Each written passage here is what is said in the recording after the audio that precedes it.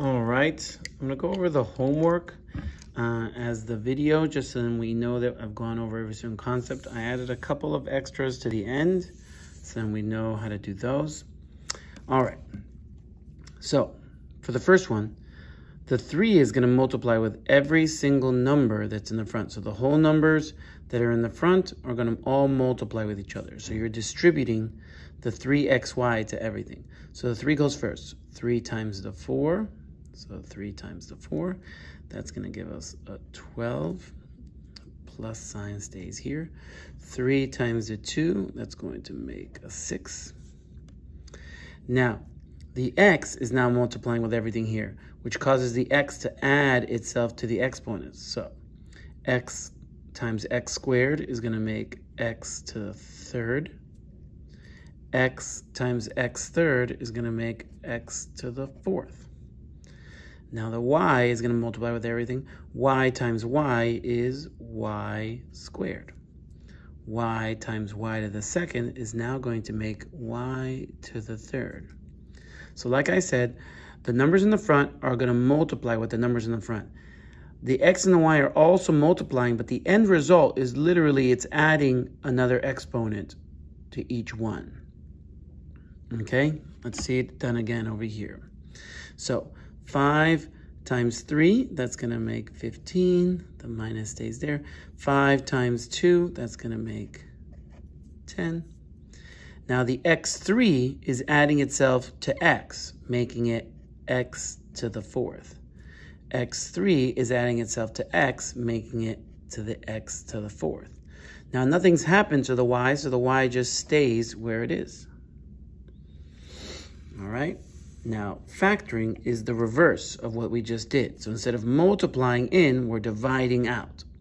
So what divides perfectly into 6 and 12? The number is 6. So I'm going to divide everything by 6 in just a second. How many x's do they have in common? Well, this has 1x, and this has 2 x's. So they only have 1 x in common. So I'm going to take an x over here. Now a y and a y, they only have 1 y in common. So I'm going to take out a y. Now, here we go. So if I divide everything by 6, I'm going to have a 1 here, I'm going to have a plus sign here, and I'm going to have a 2 there. If I take away an x from each one of these, this one's left with no x's, and this is left with just 1, so I'm going to leave an x right here. And if I take 1 y away from everything, I'm left with no y's. So there's my final answer. Same thing here. What divides perfectly into 20 and 30? The answer is 10. How many x's do they have in common? Well, this has 3 x's. This has 5 x's multiplying with each other. So how many do they have in common? They have 3. So I'm going to take 3 out of there. How many z's do they have in common? None. How many y's do they have in common? None. So that's it. That's all I'm removing. So I'm dividing everything by 10, making this 2, and that one over there 3. Then I'm removing 3 x's from each one. So here I'm going to be left with no x's. And here I'm going to be left with 2 x's. Then how many z's? None. So let me put a little line through here so you can tell it's a z.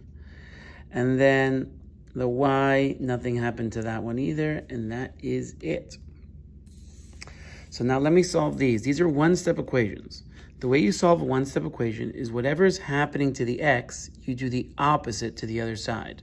So the opposite of dividing by 3 would be multiplying by 3. That would cancel here. Multiply by 3, x equals 36. What's the opposite of plus 5?